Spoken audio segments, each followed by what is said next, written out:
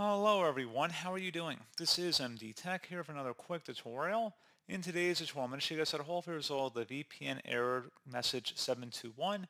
The remote computer is not responding. So this should hopefully be a pretty straightforward process here, guys, on how to resolve it. And without further ado, let's go ahead and jump right into it.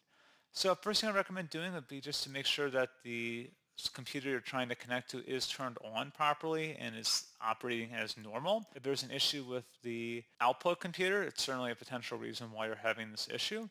Something else you want to look into here as well would be to just reset your network settings back to default. So if you open up the search menu, type in network reset, best match should come back with network reset. Go ahead and open that up.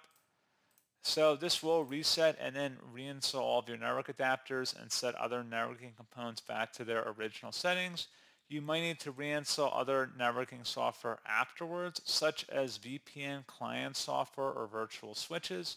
Your PC will be restarted. If you're using Wi-Fi, you're going to need to have your credentials nearby because once you reset now, you will need them once you restart the computer. So go ahead and reset now, select yes. We're going to go ahead and close out of here, and we're going to restart our computer at this time.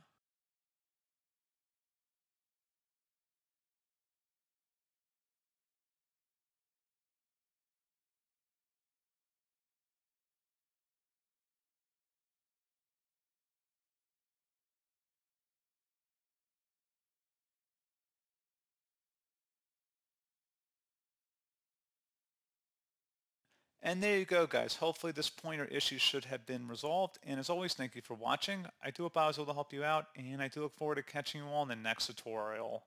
Goodbye.